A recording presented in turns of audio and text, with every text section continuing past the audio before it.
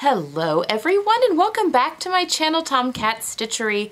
I'm Whitney and today I have a belated lookbook to share with you. I say belated because I did the plans for this like back in the beginning of December. I'll pop a link up to that video right now if you're interested in actually seeing the plans for it. I stayed pretty true to what I said I was going to do at the beginning. Anyway, when I was finishing up coat making month, and thank you guys for all the comments on coat making month. I'm glad that was as enjoyable for you all as was for me. As you can see, I have a lot of coats now, so I should be good for a while. But it was a lot of fun, and I'm not sick of making coats. And I think I'm kind of ready to move on a little bit, but yeah, I could do another coat, and I am going to be doing some more jackets here soon, one of which being a faux leather that I have from Minerva that I need to make something for the Minerva Makers team, a post for them, and then also the Vogue trench coat sew along. I'll be making obviously a coat for that as well, and that does not fill me with dread, so I just really love making coats and jackets and all that kind of stuff. But anyway, while I was in that process, I actually tore through my shoulder pads, shoulder heads, all sorts of stock of inventory I usually keep on hand, and I was out of zippers. So the orange coat, which is right there, I got to a point where I couldn't go any further, so I had to place a wall whack order. So I was waiting for that to come, and usually that honestly comes in like 2 days. I was still in the mood to sew, so I decided to go ahead and cut into some of this fabric that's been sitting there forever for PJs for my children. And so that's what I did, and then I made them model for me so that I can show you guys what I've been working on. Okay, so I've made 2 sets for my son and 1 set for my daughter, mostly because, well, I'll explain it in a second.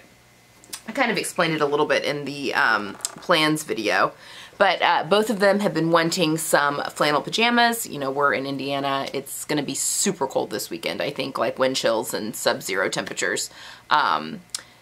And they wanted some flannel PJs. My son had well outgrown all of his, and my daughter hasn't had any flannel pajamas, I think, for a couple of years now. And she claims that she just gets cold upstairs, although she sleeps with the door closed, so, you know, whatever.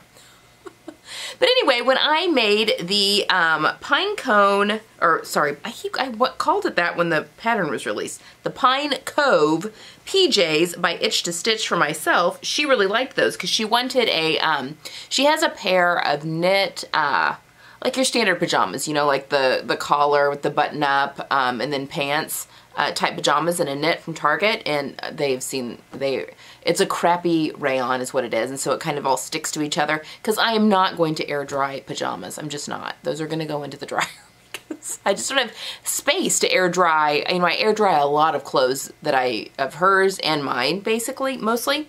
But you know, when it comes to PJs, I'm not going to air dry the PJs. So they're looking worse for wear. And when she saw my Pine Cove PJs, she thought that it looks kind of cool just because it was still a 2-piece set, but a little different. So, because it's got the wrap top and all that kind of stuff. So first I went to Style Maker, and she had some of the Mammoth flannel. I think the Mammoth flannel is Robert Kaufman, I think. It's 44 inches wide, real nice and beefy, like a nice warm, it's good for shirts, but nice thick ones. You know, it's a really nice weight flannel, and I've worked with it before, but I got this really fun one. I just love the colors, and actually this plaid or check or whatever came in a few, like 4 different colorways. I wanted something somewhat gender neutral since I knew I was going to be making them for my son and my daughter, and I thought this one, I mean, it's got some of the pink in there, but I mean, he likes to wear pink, so, and I liked these colors, so I went with this colorway. And I made the Pine Cove PJs for my daughter. I made her, oh my gosh, her ties are like, I need to cut these. These are well, I'll talk about them in a second, but I've got threads everywhere here. I just need to, oh my gosh, and the static, I've talked about it, is intense. Okay. So the Pine Cove PJs, they've been worn once, and I just pulled them out of the washing machine and dryer. In fact, all of this just came out of the washing machine and dryer. My kids are anxiously wanting them back to wear tonight. I made her the size 4, I think, or 2? I can't remember now if I made her the size 2 or the size 4. I shortened the legs by 1.5 inches and the arms by 1 inch. and that's the only adjustments I did to these. Now you'll notice that they are a little long on her in these photos. Those were done right after I made them, but I wanted them a little bit long because flannel does shrink, and I wanted to be able to, is this inside out? No, it's right side out. And I wanted to be able to not get too short, so I wanted everything to be a little bit longer on them. So, love these pajamas. She loves them just as much as I love my pair. I cut her little pocket on the bias just so you can actually see it on there. Looks really, really cute. Now, because this is so thick, I did use twill tape for also from Style Maker for the ties on these, because there's a pattern piece to make your own ties, and that's what I did on my pair because it's a thinner, mine's like a cotton shirting, like a crinkle cotton kind of, but I knew that this would be way too thick to do ties. So I just did the twill tape, and my twill tape is just raveling. And this is actually a polyester twill tape, I think. So I need to cut it again, and I think I can singe the ends with a lighter. It's only one of them that's really, which one is it? There's 4 different ties the way it ties. Oh, here it is. That really became a mess. I need to take care of it before she wears those tonight. So there is the top on those, and then the bottoms. Oh my gosh. Really need to take care of that. The bottoms are just an elastic waist bottom. There aren't any pockets on these. I really need to get new tags. I just stitched, someone had said that on all the clothes they make for their kids, they would do like an X or something in the back, and that's how the kids knew that that was the back. That's what I did on these. So there's an X on the back there. These just have an inch hem, so I guess technically I could let it out a little bit if we needed to for length. But yeah, just a nice, comfortable, comfy pair of pajamas. Got my plaid matching there across the front. Pretty good with the side seams as well. You know, with the shaping and stuff, it can get off a little bit. But yeah, nice and warm, and she claims that they are doing the job. They're nice and warm, and like I said, they were both, when I told them I needed these to do, to film today, they were like, well, can we have them for tonight? I was like, oh my gosh, okay. So, I do need to fix that tie though for her, because that will drive her nuts if there's strings and stuff hanging off of it. So there is her pair. And then for him, and actually as I was thinking of this, I was like, I don't know why I thought that I needed gender neutral, that they needed to have matching pajamas. I mean, they're 14. I mean, no one sees them in their pajamas but each other. I mean, obviously, and us around the house. But I'm like, that's really funny that in my head I was like, oh, I need something gender neutral because it had to match. Oh, Anyway, for my son, I wasn't really sure what I was going to do for his PJ pants. I just knew I wanted a straight PJ pant, and I actually think I had mentioned I was going to do, Thread Theory has one, but I actually ended up going with the Wardrobe by Me. They have a unisex PJ pant pattern. That's kind of hard to say. And it does not have a side seam, so it is just one big piece. Again, this is 44-inch wide fabric, so I was not able to fold the fabric on itself because it's just one gigantic piece, and you cut that out twice. So it's the 2 legs, front and back, so you only have an inseam. You don't have any side seams, which, by the way, if you're using plaid, makes life so much easier. So it only, because then you're only having to match the inseam. It just makes life a lot easier. And this one has a 2-inch hem per the pattern, so he's got quite a bit that I could let out on him because my daughter's probably close to being done growing, I would assume, but he is just getting started. So in order to get some life out of these, but he loves these things. I made the size, again, it's unisex, I think, and it goes like A, B, C, D type sizing. And I made the size B for him for his, I made it for his hip measurement because he's got a little soccer butt, and then has 0 waist. So we've got tiny waist, and honestly, he put them on and he's like, I mean, I asked him, I said, are those comfortable on the waist? And he's like, I mean, they could go in a little bit more, and like pulled a whole bunch out. And I was like, okay, well, I'm not going to make you a toddler waistband, so you're just going to deal with the baggy waistband. But yes, I'm very pleased with my matching across the, not that they care, but I put in 1.5-inch wide elastic, which is what this pattern calls for. But I have started stitching in the middle just to, number one, it keeps things from, elastic from flipping. But then I think it also just gives it a nice ready-to-wear look. So I just stretch it out when I'm sewing. So as I just use a straight stitch to stitch in between, you can kind of see in between those two. It does stretch out the elastic a little bit, so you kind of have to hit it with steam to bring it back in a little, or maybe make the elastic just a little bit tighter than you would normally. But yeah, he loves those. And I can see quite a few of these in his future because he has really outgrown all of his pajama pants that, and he likes when I make them for him. So I need to, I'm sure, some lighter weight ones for when we get into the warmer months, and I'm sure he'll want to pick some, you know, like Star Wars or something. Something fun and quilting cotton. But I think 3 yards would get a pair of pants in the 44 inch, just because I need the length and I can only cut it out flat, you know, one and then the other. But yeah, probably look for some sales at Joann's or whatever and make him some in quilting cotton as well. These made up super quickly. I mean, my daughter's made up quick. I mean, just a pair of PJ pants, but this literally just has the inseam, and then you sew up the crotch seam, and then you sew in the elastic, and that's it. It was super easy. So, yeah, I highly recommend this pattern. It's just very easy. And then for the shirt, I had used, also from StyleMaker Fabrics, this knit. It's a cotton jersey. It was a little on the pricey side. I think it was like $17 a yard, but it is so nice. I got 1.5 yards, and I did the Metro Tee by Liesl & Co.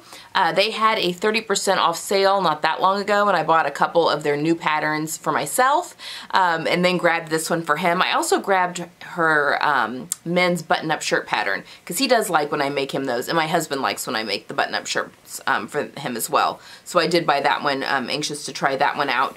But yeah, he loves this. I made the size extra small for him and didn't do anything with the length on the body or the sleeves, and it fits just great. So it's like the perfect size. It went together really well. Very easy make. And the 1.5 yards was just enough fabric, and I had like a sizable scrap that I was able to use for the second half, or the second set that I made for him that I'm going to show you here in a second. So it was perfect, like 1.5 yards right now, gets him a t-shirt, and that's pretty much it. But at this size, anyway, and most of it's the length. It's for the, you know, the length, not so much the width. Anyway, turned out really, really nice. I highly suggest that pattern too. It was a really good one, and I bet I make that one quite a few different times as well. Okay, the second set I made for him, and I talked about this again in the plans video, was I had made myself a cardigan jacket type thing for the StyleMaker Fall Fabric Tour, and I made it in this luxury, what was it called? Luxury plush sweatshirt fleece or something like that, and super soft in a camel color. And when I was making it, he had walked in the room. He's very tactile. He touches everything. And he had run his hands over and he's like, oh my gosh, this is so soft. He's like, could you get some for me? He's like, not in this color, but something for me. And she sold out of it almost instantaneously, because I think originally she had it in black, chocolate brown, camel, and gray. I really would have liked to get my hands on the chocolate brown for myself, but I didn't. That's okay. But then she did pre-order and brought in the gray again and the black maybe? Anyway, he picked the gray, the charcoal gray. So I ordered some with the thought of making a set, and I think I ordered 3 yards, and I got this all out of 3 yards, and it was just 3 yards. So I was able to use the leftover of his t-shirt for the hood lining here, and that used up all of the fabric. There was just a little bit of scraps left. So for this pattern, he just wanted a simple sweatshirt, and he wanted something with a hood. So I'm like, surely I've got something in my stash that we could use. Like, that's such a simple pattern. And actually, I have the J. Lee sweatshirt pattern. I think it's just called the Sweatshirt, and I don't even know if they sell it anymore, but I have that pattern because I used it with all J. Lee patterns. It comes in like a bajillion sizes, and I used it to make ugly Christmas sweaters for the 4 of us one Christmas, and it comes with a hood option. I had not made that yet. Anyway, for some reason I only downloaded the copy shop file when I downloaded that pattern, so I'm like, well, I just need to go, because I wanted to make it that day, I'm like, I just need to go re-download the A4 pattern from their site, and their site was down because it was getting a makeover. So I'm like, oh, come on. So I still need to do that. Anyway, I did have, though, from Ellie and Mac, I had the zippered hoodie. I can't remember exactly what the name of the pattern is, in my stash that I had bought. I don't know if it was on a Wacky Wednesday. They do that sometimes. It's like a $1 pattern. Or just on a sale of some sort, but I had that in my stash and decided, oh my gosh, that'll be perfect. I'll just omit the zipper and make it a sweatshirt. So that's what I did. So I took the seam allowance, so the front obviously gets cut too because you put in a zipper. So I just took the seam allowance off the front of the pattern and cut it on the fold and made a sweatshirt for him. And I did the same with the hemband. I just sewed it up. So it's one piece. The hemband is one piece, but obviously I just sewed it and put the seam at one of the side seams. Now this thing has the world's largest hood, and we were laughing so hard. Hopefully you'll see it in the film footage. He's like, he's been watching the show Arrow on Netflix. It's a CW series, I think, of Green Arrow, and it's a TV series, and that's like, he wears a hood that like comes up over his face, and he's like, Mom, look, I'm Arrow. And then we were like laughing that it almost goes like all the way over his face, and we could put like eye holes in it. It took on a life of its own. So I don't know why the hood is so huge on this, but that's the hood.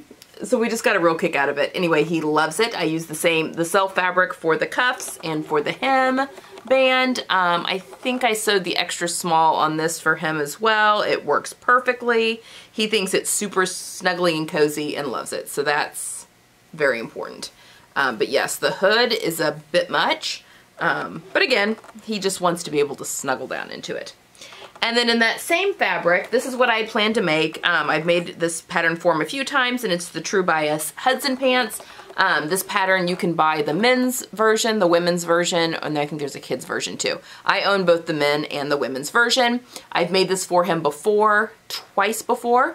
And so I made this again and just lengthened, because these current pants fit him fine. It's just that they're just fitting in the length. So I had shortened them for those two iterations. So I just let all that length back out, which I think was 1.5 inches back out of the pattern. So now it's and I can't remember what size. It's the smallest men's size. So now it's the regular length that it should be. But the same, you know, waist and stuff. So it's got the pockets. I use the same fabric all the way around. I omit the drawstring. I just don't find it necessary. But I did do the line of stitching there through the waistband. Mostly, this pattern calls for 2-inch wide elastic, and I keep 1.5-inch wide elastic on in my stash. I don't carry, hardly, because everything I use I feel like is either 3/4 inch, 1.5 inches, sometimes 1 inch. Although my 1.5 inch elastic I use is a knitted elastic, so you can actually cut it to a different width if you'd like. So I can make it 1 inch if I want to. But yeah, I just went ahead and kind of cut the waistband down a little bit so that I could use the 1.5 inch wide elastic. Same fabric for the cuffs. He loves them. They're super comfy. Yeah, they've worked out just perfectly. So I have 2 very happy kiddos in their new pajamas. I think my son's probably good with Hudson pants for now. Like I said, he has 2 other pairs that they still fit him fine. I mean, they're pajama pants. If they get a little short, it's not that big of a deal. But his regular PJ pants were just done. Like, they were shredding in places. Like, they'd just been washed within 1 inch of their life, and it was time for them to go. So I have a feeling I'll be making him a few more pairs of pajama pants, probably as summer comes up, because he likes to wear the pajama pants even in the summer. Because my kids get cold in the air conditioning. I don't know. Their bedrooms are upstairs, though, which normally gets hot. I don't know. They need more body fat on them. I don't know. Anyway, there you have it. That is my selfless sewing. So, you know, I don't always do just stuff for myself. I do spread the love a bit. But that's the selfless sewing that I've been doing, the pajamas for my kids. Yeah, and sewed some new men's patterns that I hadn't sewn before, so that's kind of fun to share as well. Okay guys, that's all I've got for today. So you're seeing this on Friday. Actually, this weekend, my sewing group is doing a, we normally go for a sewing retreat. So this was my professional sewing organization that I'm a member of, and every year we do a Thursday through a Sunday at a cabin down in southern Indiana, and everyone takes a meal, and so you're only in charge of making and cleaning up one meal while you're there, which is just so lovely. And we all just turn the entire cabin into a big sewing workshop, and we all just sew and fit on each other, and it's just such a great time. Obviously, with COVID, we're unable to do that this year, so we are doing it virtually. So I'm going to be holing up in my sewing room this weekend, and I actually thought about doing a video of my plans for the weekend, but then I got to thinking, like, I don't want to have plans, sewing plans. I want to just randomly pick a pattern and work on that this weekend. So I will show you guys what I get up to, but I didn't want to do a plans video because I thought I just kind of want to be very carefree and just kind of, you know, whatever the mood takes me. It'll probably be a dress because I've really been in the mood to make some dresses and some floaty things. So we'll see though. We'll see what I wake up and feel like doing on Saturday morning. I am going to clean my sewing room tomorrow. Obviously, I'm filming this on Wednesday. You're seeing it on Friday. So that everything is nice and neat and able to allow me to be creative in it. So that's my plan, but I will definitely show you guys what I get up to on my virtual sewing weekend. See if my family can pretend that I'm not here for a couple days. It's not going to be like it normally is. That's okay. Hopefully we can do our normal cabin retreat again next year, because it is something I look forward to, but oh well, it is what it is. Okay, so that's what we've got going forward. Sunday is the last day of the B6385 sew along, and you'll actually get to see my sister in her coat on Sunday. And then I still haven't decided if we're going to go right into the blouse sew along or if I'm going to have a tutorial in there. I still haven't decided that. I'll be filming that and make that decision next week. Okay, that's all I've got for today. I hope you guys have a wonderful weekend, and I hope you guys can get some selfish sewing in. Do some sewing for yourself. It's not really selfish. It's your craft. It's your creativity. So I hope you guys are able to get some sewing in this weekend like I'm going to be getting in, and I will see you guys again next time. Bye.